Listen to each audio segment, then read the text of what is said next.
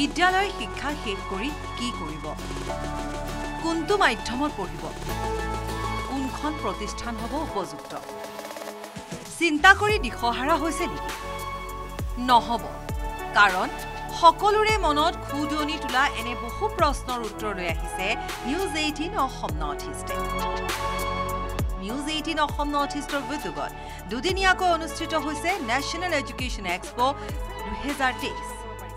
মহানগৰী নেহেৰু ষ্টেডিয়ামৰ তৰুণাম ফুকন ইনড'ৰ ষ্টেডিয়ামত অনুষ্ঠিত এডুকেশ্যন এক্সপোত অংশগ্ৰহণ কৰিছে দেশৰ নামী দামী 17খন শৈক্ষিক প্ৰতিষ্ঠান তথা বিশ্ববিদ্যালয়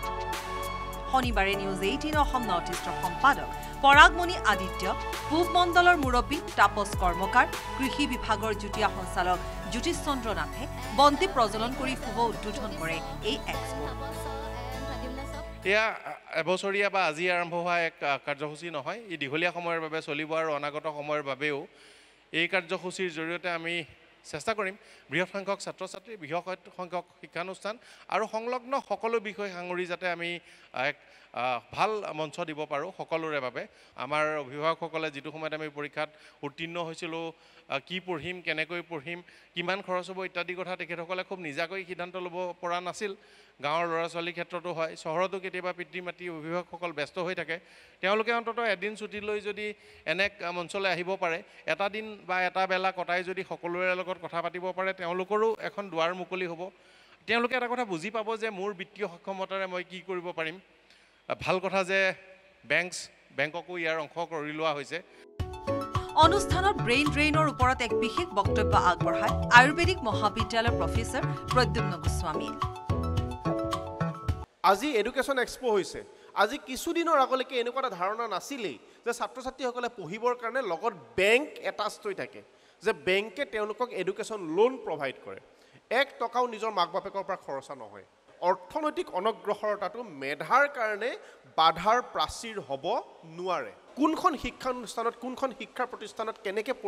মানে অধ্যয়ন কৰিবলৈ গ'লে পাঠ্যক্ৰম কেনেকৈ কৰিবলৈকে গ'লে আমি সেই শিক্ষা প্ৰতিষ্ঠানসমূহৰ পৰা আমি বেংকৰ পৰা অৰ্থনৈতিকভাৱে সহায় সহযোগিতা লাভ কৰিব পাৰোঁ গতিকে এইটোৰ প্ৰসংগতে মই কওঁ এডুকেশ্যন এক্সপো এখনৰ প্ৰাসংগিকতাটো আজিৰ তাৰিখত অত্যন্ত বেছি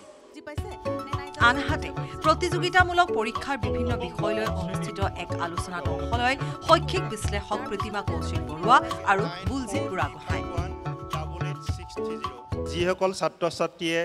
একাদশ শ্ৰেণীত বা দ্বাদশ শ্ৰেণীত আছে তেওঁলোকে যদি পেৰেলেলি এই কম্পিটিটিভ এক্সামবিলাকৰ কাৰণে যেনে নিট এক্সামৰ কাৰণে যদি একাদশ শ্ৰেণীত যদি কোনোবাই পঢ়ি আছে এতিয়া ফিজিক্স চেপ্টাৰত লাষ্ট 10 বছৰত ফিজিক্সৰ বিভিন্ন টপিকত কি প্ৰশ্ন আহিছিলে কেমিষ্ট্ৰি বিভিন্ন টপিকত কি প্ৰশ্ন আহিছিলে 10 বছৰ পেৰেলেলি যদি একাদশ দ্বাদশ শ্ৰেণীত থাকোঁতে যদি প্ৰিপেৰেশ্যনটো কৰি যায় তেতিয়াহ'লে বেলেগকৈ মই ভাবোঁ যে এবছৰ ৰখি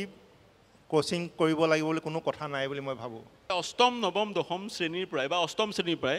এজন ফ'কাছ হ'লে তেওঁৰ অন্য যিবোৰ দিশবোৰ সেই দিশবোৰ এগৰাকী 13-14 বছৰীয়া শিশু হিচাপে সেই দিশবোৰৰ পৰা তেওঁলোক বঞ্চিত নহ'বনে ক্লাছ 8-9ৰ ল'ৰা ছোৱালী সেই নিজৰ যিখিনি কোৰ্চ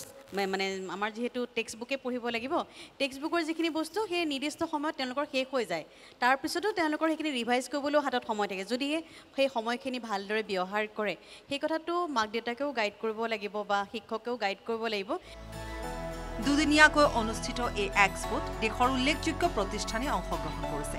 ৰাজস্থানৰ মেৱাৰ ইউনিভাৰ্চিটি বেংগালুৰুৰ विश्वेश्वराया इंस्टीट्यूट मिरातर सोविट यूनिवर्सिटी आप लोगों के द्वारा जो ये प्रोग्राम किया गया है बहुत ही अच्छा है और बहुत सराहनीय इसके परिणाम भी निकलने वाले हैं और जितने भी नॉर्थ ईस्ट के स्टूडेंट हैं मैं उनको आपके चैनल के माध्यम से बताना चाहूँगा